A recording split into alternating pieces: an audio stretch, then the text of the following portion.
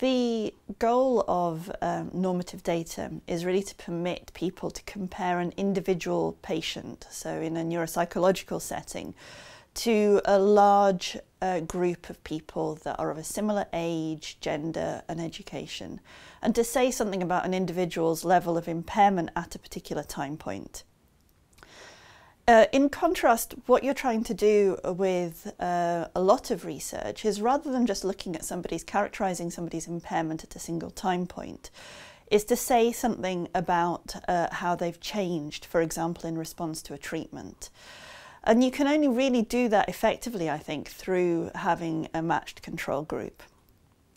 And this is important for two reasons. First of all, because it enables you to have much greater control over things that can influence levels of performance. So rather than just looking at age, education and gender, you can look at other variables that may have an impact. And these can be things like the degree of disease severity at a particular point at baseline, which may influence the degree to which somebody responds to treatment. So you can think about the example of depression. How much somebody's cognitive performance or emotional state changes in response to a particular treatment is likely to be determined by how sick they are, how depressed they are when they go into that treatment. So that's not something that can be done effectively by comparing somebody to a normative group, because a normative group just characterizes performance of a healthy sample at a single time point. So it doesn't really say anything about the interaction between a treatment and a disease process itself.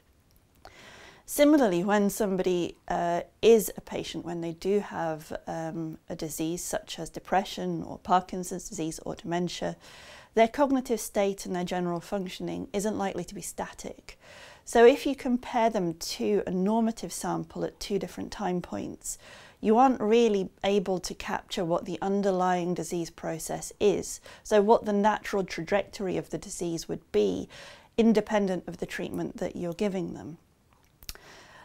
In contrast, when you compare them to a control group that you've also recruited from the same disease population, you can start to understand what the trajectory of change would be in the absence of a treatment. So that enables you to really say something meaningful about treatment effect. For example, you might have a case where people spontaneously remit or indeed decline in their level of performance over time. And you might see that in a control group. You wouldn't necessarily see that, or you wouldn't see that at all if you were comparing them to a normative group where performance is only captured at a single time point.